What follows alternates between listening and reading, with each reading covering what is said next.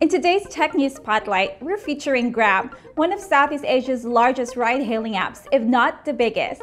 We'll take a look at the rise of Grab as a company, from its humble beginnings as a taxi booking app to a potential IPO this year that could see the company raising at least $2 billion, the largest overseas share offering by a Southeast Asian company. My name is Angeline, and this is the Daily Watch.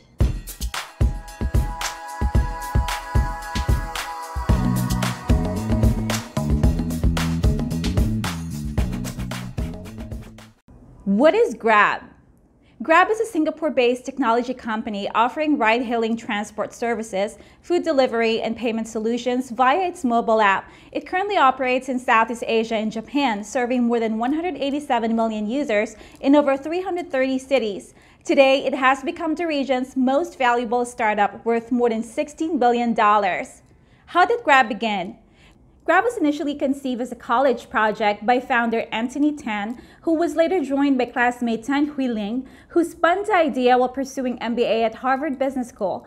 They bagged $25,000 in prize money after coming second at the Harvard Business Plan competition in 2011. In 2012, they launched the company in Malaysia as MyTaxi, which then became Grab Taxi, just a year before Uber launched its ride-hailing service in Singapore and 2 years after Gojek in Indonesia. In 2014, the company moved its headquarters to Singapore. They started a company well aware of the chaotic and unorganized scene the Southeast Asian country's transportation sector faced. However, it wasn't that easy to sign up drivers in the beginning. Drivers were not necessarily tech-savvy, and they rejected the new concept. They've had to meet drivers at their local hangout places and pitch to them one by one. Finally, after several rejections, one taxi company with 30 taxis was willing to give it a shot. The following year, Grab Taxi expanded to the Philippines, Singapore, and Thailand. In 2014, Grab Taxi further continued its growth and expansion to new countries by launching in Ho Chi Minh City in Vietnam and Jakarta in Indonesia. They will later add Grab Car, an alternative form of transportation that uses personal cars instead of taxis, Grab Bike for motorcycle service rides, and Grab Car Plus, a service that provides a fleet of higher-end cars. One of its biggest moments came in 2018 when it acquired its rival Uber's entire ride-hailing service in the region. In this deal, Grab controlled all Uber operations in countries like Cambodia, Malaysia, Vietnam, the Philippines, Singapore, Indonesia, Thailand, and Myanmar. In return, Uber got a 27.5% stake in Grab, which already has a valuation in several billion dollars.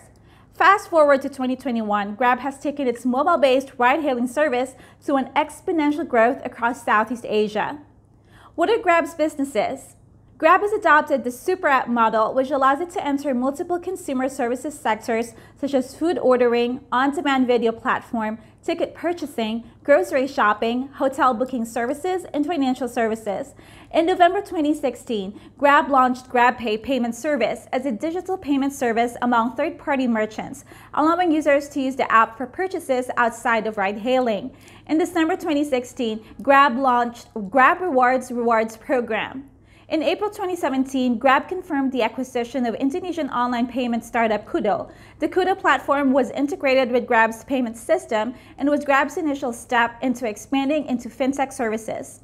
In 2018, Grab launched GrabFood food delivery service and Grab Express courier service. In the same year, they also launched Grab Financial, a financial arm of the company which offers payments, insurance, and financing services.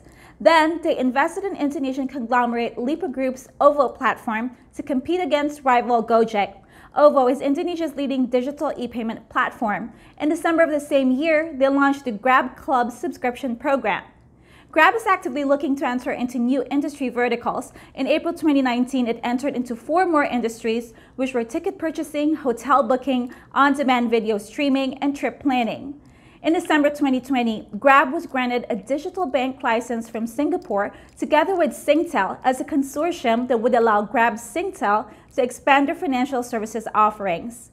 In January 2021, Grab Financial Group, the company's financial services unit, raised more than $300 million from South Korea's Hanwha Asset Management. How big is Grab? To date, Grab has raised a total of $10.1 billion funds and is valued at $16 billion. The company counts among its backers well-known investors such as SoftBank. In August 2020, Grab reportedly raised $200 million from South Korean private equity firm Stick Investments. This followed a $1 billion fundraise from SoftBank Vision Fund in 2019. What's next for Grab? In recent months, multiple reports suggested that Grab was close to merging its operations with Gojek. However, the two rivals reached an impasse late last year. Meanwhile, Gojek and Indonesian e-commerce leader Tokopedia are in advanced talks for an $8 billion merger ahead of a potential dual listing in Jakarta in the United States. With the fallout of the Grab-Gojek merger, sources says that Grab is exploring listing in the United States this year, encouraged by robust investor appetite for IPOs. The public offering could see Grab raising at least $2 billion. This would likely make Grab the largest overseas share offering by a Southeast Asian company after Sea Group's $1 billion IPO in 2017. That's it for today. If you liked today's video or learned anything new, press the like button. Subscribe and ring the bell to get the latest content from the Daily Watch. See you next time.